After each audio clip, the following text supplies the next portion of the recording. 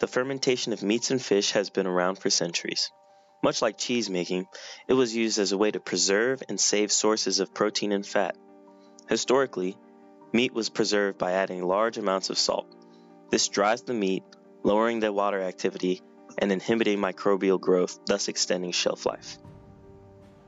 Unknown to those preparing the meat, some of the salt that is used in the preservation process contain nitrates. During the curing process, nitrate, NO3, is reduced to nitrite, NO2. These newly formed nitrites help serve as antioxidants and prevent the growth of salmonella. They do this in the form of nitric acid when they can easily permeate cell walls, disrupting pathogenic growth. The nitrites can be further reduced to nitric oxide, which is the compound that gives fermented meats their characteristic pink color. Nitrites are especially important in the control of Clostridium botulinum due to the fact that meats are fermented in an anaerobic environment. There are 3 ways to inoculate meat to start fermentation. First is a natural inoculation where the bacteria and molds naturally present in the meat, air, and equipment are used. However, this is highly variable because of changes in the local microbiome and thus it is seldom used. Secondly, the leftovers of one batch of meat can be mixed into the next batch to inoculate it. This method is called batch inoculation or backslopping. It is still used by some small artisan producers, but this method has a much higher risk of microbial contamination. Starter cultures are the most widely used inoculation technique currently used by large-scale commercial producers. They provide a safe and consistent way to inoculate large amounts of meat with the correct microbes. In 2007, Tops Meat Company, one of the largest producers of frozen hamburgers in the United States, was linked to an outbreak of E. coli 0157H7. The company practiced backslopping by adding leftover meat not used during the previous day into the next day's batch. A recall was ordered for the lot of beef linked to the outbreak.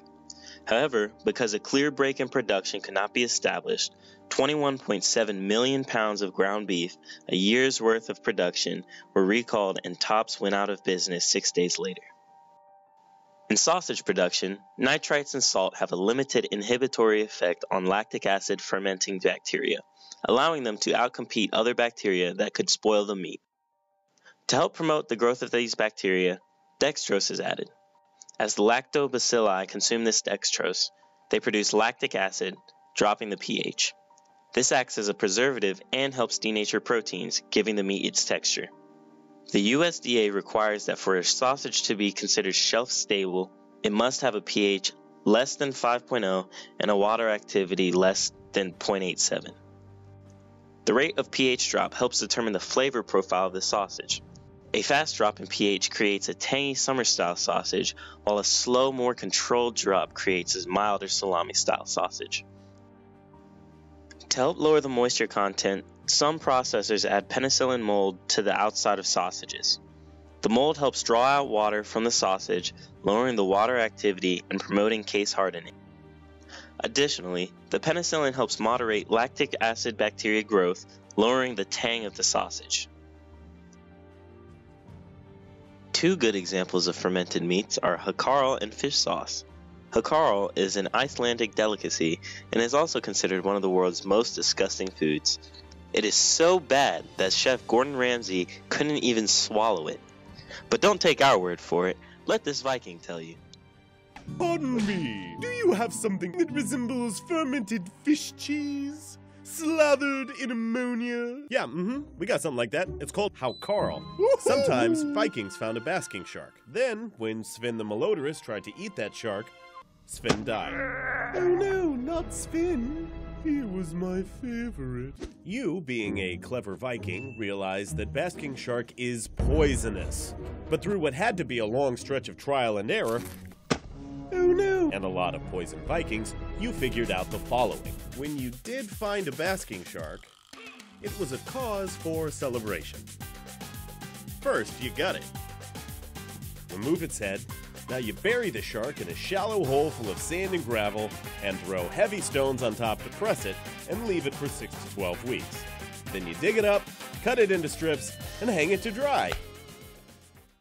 While the shark was buried, Bacterial reactions in the process of fermentation neutralize the toxins and render the shark edible. But how does it taste?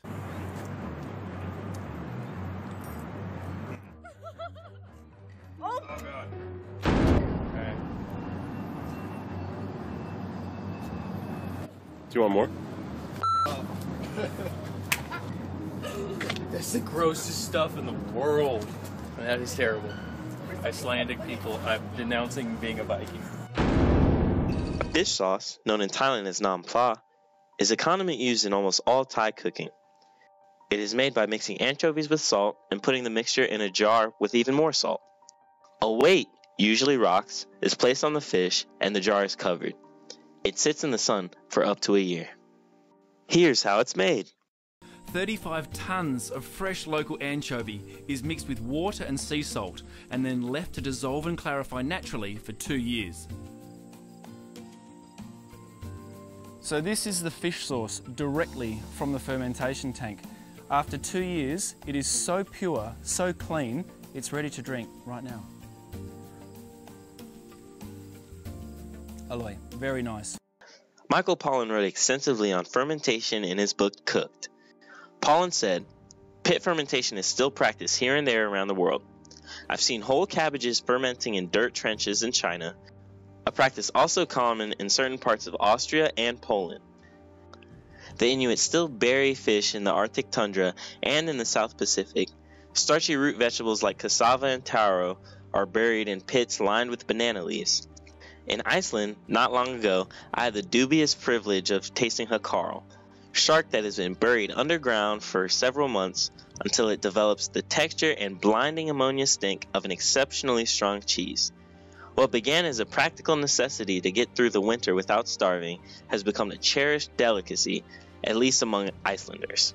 Whenever I read that rotten is a culturally constructed concept, as anthropologists tell us, I think back to my hakarl and nod in assent." Credits! Morgan Freeman. He knows how to speak. I'm gonna be like him. That's right.